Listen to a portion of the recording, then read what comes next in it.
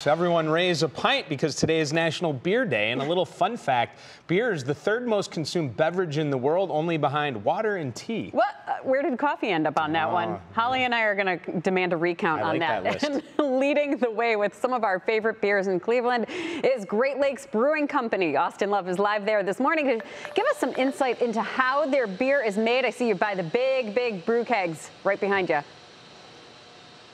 Absolutely, in the bottles of Great Lakes. This is where all of that sweet, sweet beer nectar comes from, right here at Great Lakes Brewing Company. But here's a little interesting fact. So if you're wondering, like, why is this National Beer Day? It's an important day. So April 7th, 1933, President Franklin Delano Roosevelt, he took the first steps toward ending Prohibition by signing into law that allowed beer to be made and sold in public. So cheers to you, Mr. Roosevelt, but also cheers to our friend Mark Hunger right now, who is the brewmaster here at Great Lakes Brewing Company. He's behind all of your favorite beers here. So cheers to you as well. We appreciate your service. Cheers. And you've been here for a long, long time. Since what, 1997 is when you said you came on board? January 97 is when I started here. What have you seen change during that time as far as beer goes in Great Lakes Brewing Company?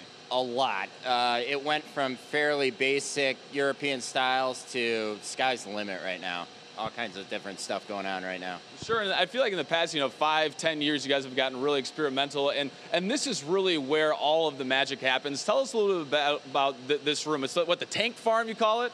Tank farm or cellar. We've got over 40 tanks down here.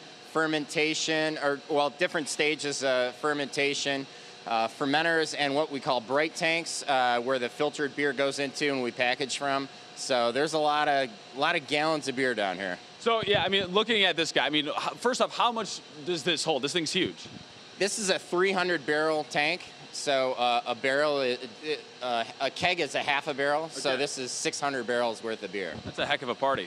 That's a party. All right, so this one is where you can actually get some freshly poured beer, and also Flat Dave over here is getting in on the party as well. I don't know if he can take down, what, you said 600 kegs or 300 kegs, something like that? 600 kegs, yeah. Okay, all right. But this right here is the spigot where you can just get some of the freshest beer. I think I'm up for a beer. I'm breaking my rule. My cardinal rule is that I don't drink until my 6 a.m. Hit, but I think, do we have a little taster glass over here? Right here. This is the guy. So, Mr. Hunger, why don't we jump in here? And I told him, so Mark's last name is Hunger. I go, how many times have you been told that your last name should have been Thirsty? Ha, ha, ha, ha. But regardless, here we go. I think that angle there. A little, oh, my bad. What a rookie move. Oh, rookie miss. That was my bad. Gosh, Mark just called me out brought me back to my Sigma Chi days right now. He just said, are you back in college? So, not in college, but cheers to you guys. We're going to be going back in the brew keg a little bit later, and there's an underground river of beer under the road here that connects this area to the brew house. So we're going to be talking about that as well. But hey, a river of beer, 600 kegs, whatever it is, we're partying today, ladies and gentlemen. I don't know if we're going back to Austin at 6. We might not want to. We might want to save your career there, buddy, and just... That's just the first, huh? Right. I don't think that's the first. I think that's a big lie. Share some with Flat Dave, and then we'll see you again at 6. What are you talking about? What are you talking? All right. Just spreading rumors here. All right. Cool place over there, no doubt. I have been inside. It is interesting, no question. And speaking of beer, a Northeast Ohio brewery is helping some of their fellow beer makers thousands of miles away in Ukraine.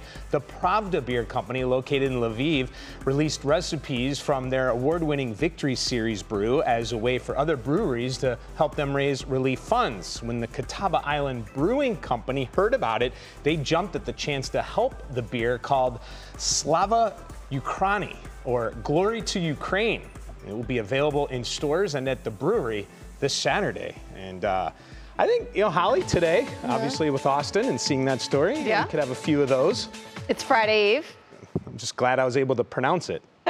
Now I'll drink it. That was good.